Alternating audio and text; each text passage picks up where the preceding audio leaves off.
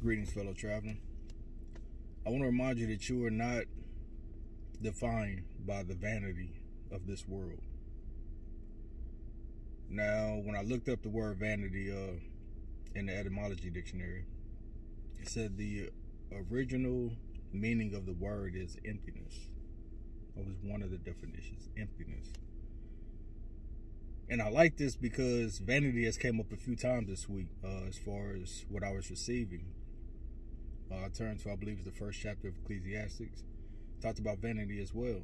And it even exposed something within myself that I didn't perceive as vanity. Which is, a character was talking about the idea of chasing wisdom to not be foolish.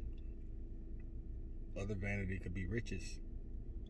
Chasing whatever amount of riches for the sake of having it. Vanity could be in appearances. Being too caught up in appearances. What else? Jealousy could be vanity. Greed. The list could go on and on. Status. All these things and so many more. Essentially, it was a reminder that no matter what you do, what you have, where you are, who you be, you're worth it. The fact that our spirits are placed in these vessels automatically lets us know that we're worth it.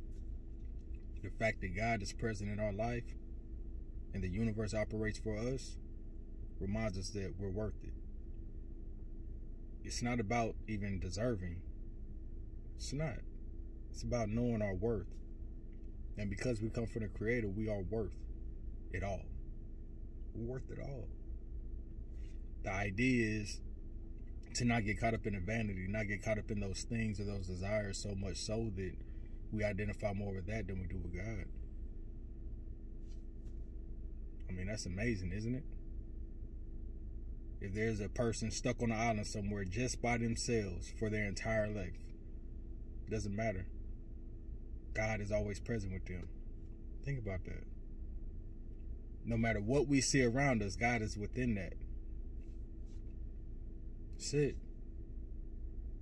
It's only humans that judge other things or other beings by not being good enough. It's only humans. Because when we're spirit, we're put into these vessels, we get caught up in the brain. Vanity. We are worth it all. And in knowing that, it allows us to make peace with the world as it is. We don't have to change nothing. Inherently, we do change it because the world is constantly moving about. We're constantly moving about. That's all right. But remind yourself, you are worth it. And you are not the vanity that you seek.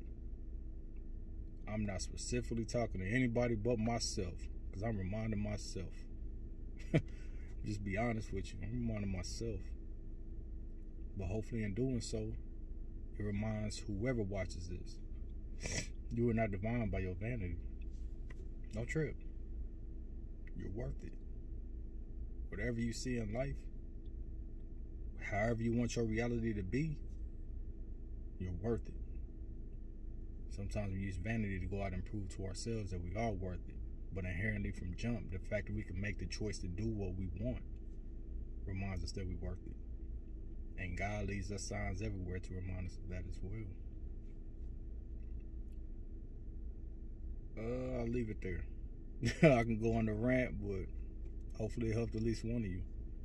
Until next time, be blessed. And please don't forget to smile.